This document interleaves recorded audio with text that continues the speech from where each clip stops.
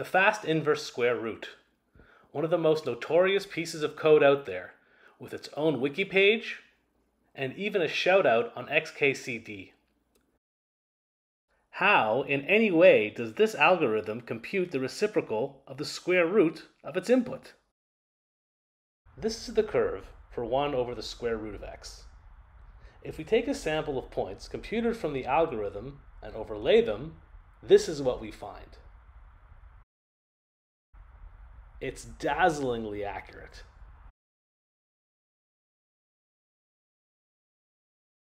In order to focus on that magic number, let's comment out the Newton's method step. Regenerating the set of points, this is what we find. It's not as accurate, to be sure, but it's still very close, is it not? How is this possible? Here's a small program. The function show IEEE 754, which I lifted from Stack Overflow, plus a few additions of my own, prints the float and its bit representation to the screen. For an input of 100, we see how the bit representation breaks down. Note the exponent and the mantissa. Let's think about the exponent. If the exponent's big, the number will be big, and vice versa. To a certain extent, the number is dominated by the exponent. In fact, that extent is to a factor of 2, since 1 plus the mantissa is a number between 1 and 2. To focus on the exponent, I'm going to start with another number, one without a mantissa. 16 works. I'm also going to comment out our magic line. The idea is to somehow come up with it on our own. Now, 16 is a good number to start with because it has an even exponent. What difference does that make? Well, if we could somehow take that exponent from a 4 to a minus 2, we'd have the inverse square root. To be sure, dividing the exponent by 2 is the same as taking the square root, and negating it is the same as taking its reciprocal. How can we go from 4 to minus 2 in this case? Well, if we take our exponent and shift it the length of the mantissa, we can play with it. So let's shift it right the 23 bits of the mantissa and subtract the bias. This is our exponent. To have it, we can divide it by 2, or we can shift it to the right 1 bit. It's the same thing. Then, we can multiply it by minus 1, add the bias back, and shift it left 23 bits to put it back in its place. And what do we get? 2 to the 4 becomes 2 to the minus 2. We're getting somewhere. Let's regenerate our points and plot them. We see we have the correct result for numbers that have even exponents, 4, 1, 0.25, but that's it. After all, the mantissa gets blown away by our shifting, and odd numbers in the exponent round down, so we see the same value until the next number with an even exponent. Well, at least we're on the board.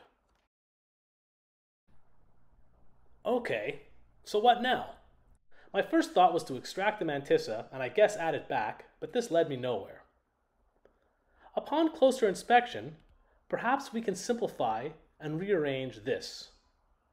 After all, shifting x bits to the left is the same as multiplying the number by 2 to the x, and to the right, it's dividing by 2 to the x. Let's see what we get.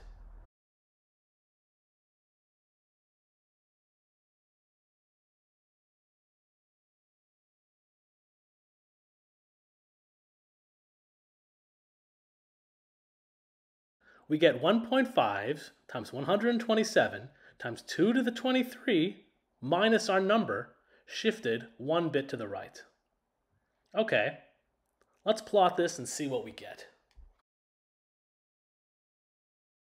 Whoa, it's close. It looks similar to the plot of points with the Newton step removed. I was not expecting this. I mean, we didn't talk at all about the mantissa.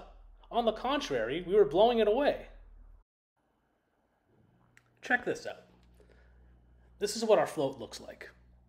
1 plus m is a number between 1 and 2. which is also to say between 2 to the 0 and 2 to the 1. The mantissa by itself is a number between 0 and 1. Does this mean we can represent the factor 1 plus m as 2 to the m? It doesn't seem like it, but let's take a look. Between 0 and 1, the two curves are actually quite similar. They're the exact same at 0 and 1, and the difference seems to give the most error at around 0.5, but still, it's pretty close.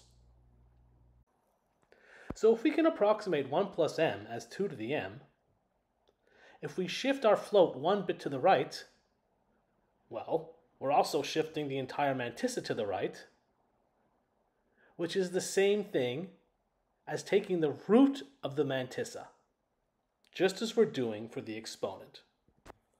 Since we're inverting the entire number by subtracting it from n, we arrive at the inverse square root. Okay, I still have a few questions.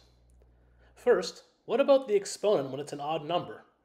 Wouldn't that mean we're pushing a 1 from the exponent into the mantissa field? It does. So how could this work? Well, pushing a 1 into the mantissa means adding 0.5 to it. This can be written as the shifted mantissa multiplied by 2 to the exponent 0.5. Rewriting and simplifying, we see that this does indeed allow us to half an odd number. To me, this is the crux of the genius here. It's in the design of the IEEE 754 standard itself. So what is 1.5 times 127 times 2 to the exponent 23? It's the hexadecimal number 5f400000. Pretty close to the original 5f3759df, the difference being a fraction of a percent. But still, why is there a difference? To find out, we need to go back to our approximation graph. As mentioned earlier, it seems the biggest difference between the two functions, that is, between 1 plus m and 2 to the m, is at around 0.5. Close to 0 and 1, the error is very small. It turns out, if instead of approximating 1 plus m as 2 to the m, we use 2 to the m plus 0.043, we can minimize the total error.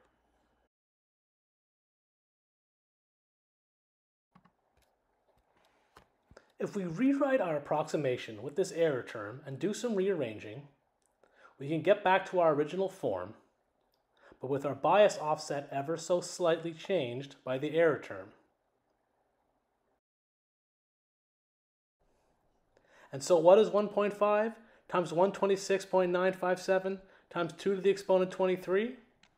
The hexadecimal number is 5f37be76.